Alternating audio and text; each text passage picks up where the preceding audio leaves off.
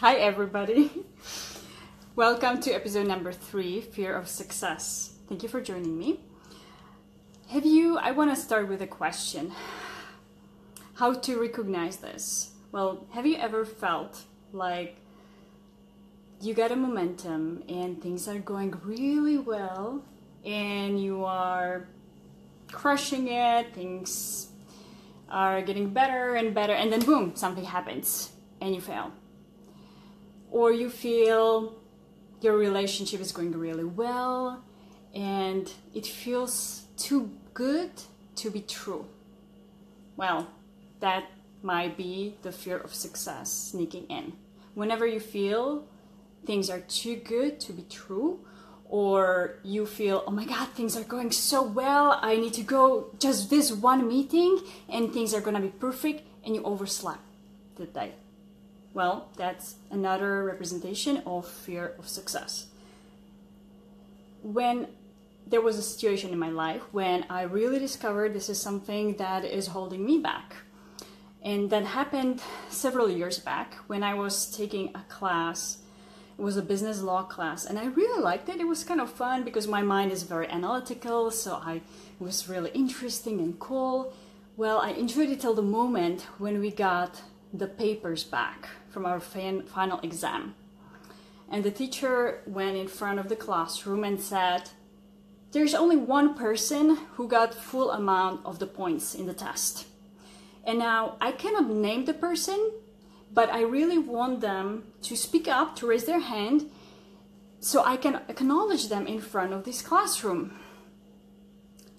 Well, that person was me, and I didn't raise my hand, and I felt terrified. I felt horrible.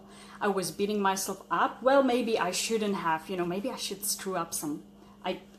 This is no good. Like, everybody's gonna kill me. That's how I felt. I wanted to become a little tiny ant and crawl in my backpack and wanted to disappear from the classroom. So I didn't say anything. I looked somewhere else. I pretended like, no, this is not me. No. I have no idea who that could be. So the teacher was very uncomfortable. So there was a few minutes, I guess minute of silence, when he was saying, well, I really, this is not a big deal. Just raise your hand. And I really didn't. And at the end of the class, so he moved on and he was talking about something else later. But at the end of the class, I remember me walking out of the classroom and having one last look at the teacher. And I saw the teacher like looking at me, like, what the hell is wrong with you? And that was the moment I realized, oh my God, what is wrong with me? What's happening that I felt like serious physical fear of raising my hand and saying I was the best. I was the person who got the full points. Just me saying it to you right now feels super like my body wants to shake and just go away. That's the fear of success. So for me, I realized that was a breakthrough experience in a way that was horrible, but really great, because I realized, oh my God, this little detective Lucy, that curious part of me, was like, I wonder, what is that? Let me see what it is. And so I journaled about it. That's the power of journaling. And I realized, oh my God, this started when, my sisters didn't like when I got something and they didn't. Or when I was sick, I got juice and they didn't. Well, they didn't like me for it. And I'm like, I want them to like me. And I noticed all my friends that, I told them, hey, this is the right answer, say it. I didn't raise my hand. I told everybody else, hey, just do it. So it's great about me because it serves to me as a coach. I love people around me to be successful, and I love supporting them because that makes me feel better.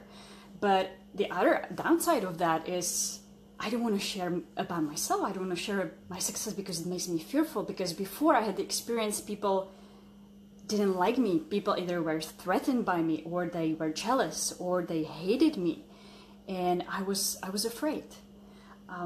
That realization that day helped me discover that really this is something that's holding me back, and that's also keeps me playing small. And that is not in the big picture. This is not serving anyone.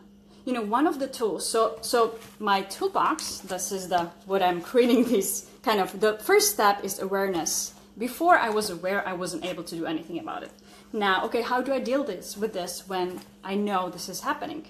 So one of the tools that helps me is realizing, okay, if I'm playing small and I'm listening to this fear to keep me safe and not to share with anyone, then I'm really not living to my fullest potential. I even don't know what my potential is because I even am not trying it. And I ask myself, well, what if the people that invented, let's say, contact lenses, everybody who wanted to ever invent a contact lens, they would be like me in the past. Like, well, I cannot do this. Like, everybody in my area would hate me for that. They would be jealous. Maybe they would even shoot me.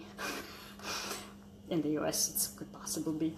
But, so they would never invent this contact lens that I'm using every day. Without that, I wouldn't be able to see or wouldn't be able to function properly. So I'm so grateful that these people who invented contact lenses and who worked and were not afraid of what other people were think of them, or what is it, they were not afraid of success, they did it, and they created something that I'm using every day, I'm grateful for every day. So I'm asking myself, like, what if there's something in me that I can share with others that can make a difference for others? But if I'm playing small and I'm listening to my fear, I'm not gonna ever discover it, and nobody ever is gonna discover it. So it really doesn't serve anyone to listen to my fear of success. So look, it could be in any area, in relationships, health. Look into yourself, like, what is it that you really, really want? And ask yourself, what would it be like if I was successful in this area of my life? If I had the figure I have always wanted, what would it feel like? And really imagine what it is. And if you realize, well, I actually think rich people are assholes, or rich people are not spiritual. Maybe that's the fear of success talking. Or when that is the inner work. That's another tool that I'm suggesting. And there's one other tool that I wanted to share with you, and that's one of the books. The author is, let me show you, this is The Big Leap by Guy Hendricks. So he's talking about upper limit. And the way the upper limit manifests in our lives is we are comfortable with a certain degree of success. In a way, you know, we are comfortable with making a certain amount of money, or we are comfortable with weighing a certain weight. And anytime we get kind of cross, we break through, we want to go back because it feels uncomfortable. Like, who would I become if I'm successful? What does it mean about me if I make more money? What would the people around me think about that?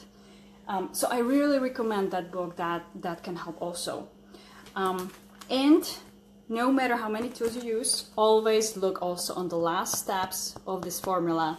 Just take action. For me also, the last tool I wanted to share was the reminder of, if everybody played small, if everybody was fearful of success, we would not have cars, we would not have buildings, we would still live in a cave. So people, hope this was helpful. Oh, I wanted to say, first, thank you for following me and watching me, and allowing me this opportunity to face my fears. And I would love your feedback. If you have any, next week I wanted to talk about fear around money, but if you have any other suggestions, I would love your suggestion. And tomorrow is the Friday the 13th, so it's a perfect day to face our fears. I'm possibly thinking about talking about fear of failure, for what else can fail on the Friday of the 13th. So we'll see. Talk to you tomorrow. Thank you so much and have a great night. Bye.